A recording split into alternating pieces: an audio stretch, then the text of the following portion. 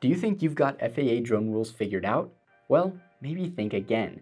Our last video on common drone pilot mistakes sparked a ton of comments and questions. So we decided to cover 4 more mistakes, and some of them could cost you your drone, your license, or worse. Let's get into it.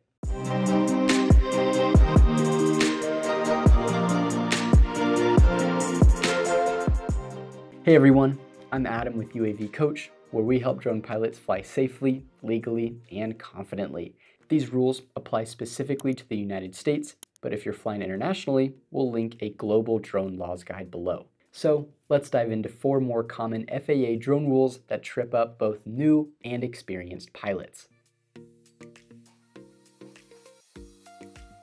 Drone rule number 1 is flying FPV without a visual observer. Flying FPV, or first-person view, can be a lot of fun, but if you're flying solo, you're technically breaking the law. The FAA requires that if you're using FPV goggles or any device that blocks your direct line of sight, you must have a visual observer next to you. That observer needs to maintain unaided visual contact with the drone at all times and be able to communicate with you if something goes wrong. This falls in line with the overall rule of keeping a visual line of sight on your drone at all times. Although flying FPV might feel like a completely different experience, the FAA still sees it the same way. You're flying a drone, so the same rules apply. Just like with normal line of sight flying, you need to be able to monitor the drone's position and avoid hazards. The only difference is that with FPV goggles on, you can't see the drone directly, which is why the FAA requires a visual observer. The second rule is flying at night without anti-collision lights. Flying at night can give you stunning footage, but the FAA has clear rules around it. Whether you're flying recreationally or under Part 107, your drone needs to have anti-collision lighting that's visible for at least 3 statute miles and has a flash rate sufficient to avoid collisions. A popular choice are Lume Cube strobe lights that you can attach directly to your drone.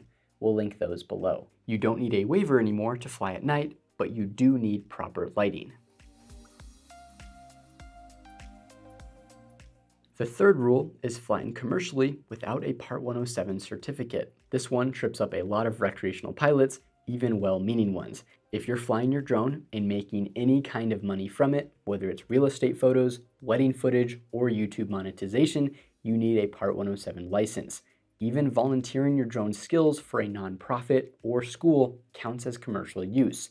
The rule of thumb, if someone else benefits and it's not just for fun, you probably need to be Part 107 certified. And finally, the fourth rule is not using remote ID. As of March 2024, all drones flown in the US need to comply with the FAA's remote ID requirements. Remote ID works like a digital license plate. It broadcasts your drone's location while in flight. If your drone was manufactured after September 2022, it probably has remote ID built in. If you're not sure, we'll drop a link below where you can look up to see if your specific drone model has it built in. If it doesn't, you'll need to attach an external remote ID module. We'll link to some options below as well. If your drone doesn't have built-in remote ID and you don't want to get an external module, you can fly in a designated FAA recognized area called a FRIA. So there you go. 4 more drone rules you might be breaking without even realizing it. If any of these hit close to home, don't worry. The goal is to learn and stay safe, not to shame. And if you haven't seen part 1 of this video, we'll link it below. Let us know in the comments if there are any other common drone rules that you think should have made the list. And if this video helped, give it a like, subscribe, and turn on that notification bell so you don't miss out on any of our future videos. Until next time, blue skies and safe flying.